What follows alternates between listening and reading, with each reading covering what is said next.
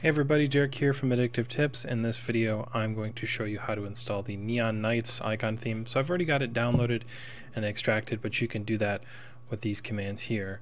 The next thing I'm going to do is I'm going to access the download directory and I'm going to do the installation as root, so system-wide, but you can do it as single user. So to start off I need to do sudo-s, enter my password, and I can download or go into my downloads folder. From here we can see all of our folders, and we can then do mv Neon Nights folders and move everything into the right directory. As we see, it's not there anymore, so we can do cd user share icons. And as we see, all of the Neon Nights stuff are here now.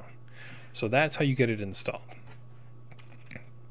And of course you can also run this ls-grep and it'll just show you all this stuff here.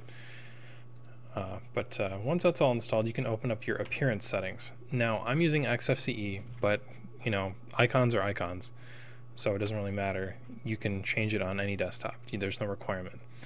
You can go through and you can select your different Neon Night stuff. You open up my home folder. So as we can see, I'm using Papyrus right now, but if I switch to blue Neon Nights, we're now using blue.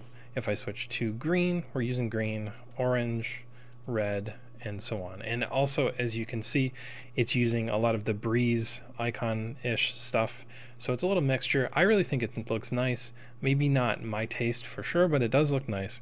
So that's how you get the Neon Nights icon theme working. And be warned, some of these icons do not work perfectly. Like there's some some icons that aren't just going to show up right.